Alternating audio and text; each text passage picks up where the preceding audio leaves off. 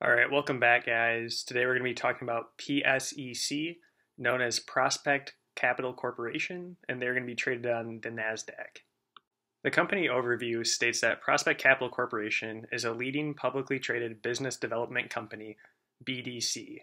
We make debt and equity investments in U.S. middle market businesses across a range of industries and seek to deliver steady, attractive returns to our shareholders. We trade on the NASDAQ under the ticker symbol PSEC. So again, focused on the U.S. middle market with 80% of investment assets and loans secured by a first lien or other senior secured debt, and with 130 portfolio companies spanning 37 separate industries. They break it down a little bit into some of the different industries that they are segmented into. Some of those being real estate, IT services, healthcare providers and services, as well as commercial services and supplies. Again, there's a lot more companies, but to name a few on the list, that was 5 or 6 that was shown. Again, it says that they deliver consistent returns and preserve capital, independent of market timing, through a culture of transparency, collaboration, and alignment with investors. And then down below, just a few numbers here. So they have 7.9 billion in assets, 400 plus investments funded, and then 3.9 billion in dividends declared. The dividend history here shows that PSEC has a dividend yield of 9.72%, and that is also going to be a monthly dividend payout as well. Again, that's a little bit more rare than seeing a quarterly payout, so that's unique in a sense.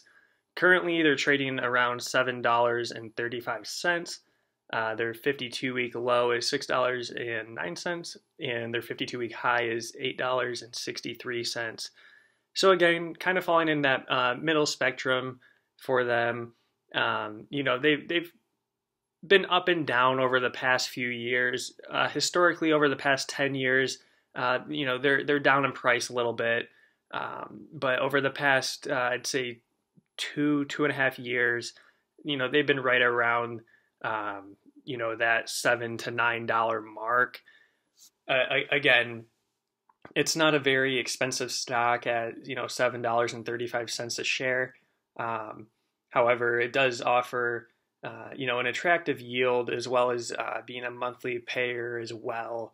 So that's something that's pretty cool on their end.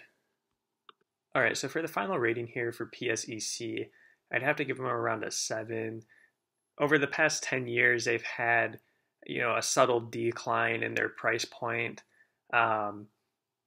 Again, they do offer a good dividend yield, and it's extremely nice that those are monthly payouts as well. I do like that they have a very diversified portfolio in some of those different segments that I mentioned on earlier. Again, it's going to be interesting to see how 2023 plays out as far as how a lot of those investments are doing, things like that. But again, guys, drop a comment down below and let me know if there's a company that you guys want to see in a future video.